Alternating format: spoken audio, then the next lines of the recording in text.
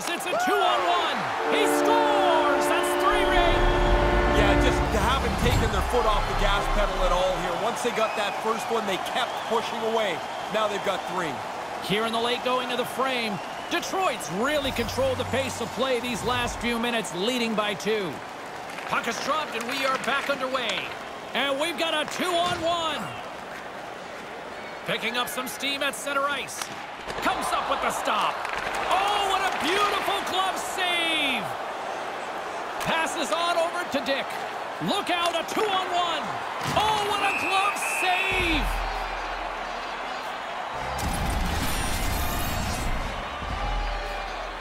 For the Weekends offense, the story tonight as they lead it here in this third period.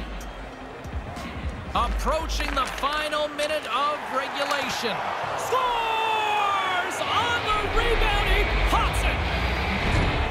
No way sometimes for the goalie to catch up to the pass. It's too quick. It's one-timed into the net.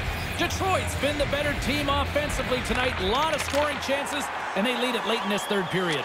Centering pass! And that's a paddling from the goaltender. High-quality chance, high-quality save. On the attack along the boards. The Royals get a hold of the puck along the boards. And here's a chance with a penalty shot on the way. Funny, coaches always tell you, get your stick on the puck. And then when you try and the guy trips up, they tell you, get your stick out of there. You're kind of stuck. New game! Look at this! Oh, they never quit in this game. Maybe it's an old cliche, but they play it as long as they can, try to push the game out far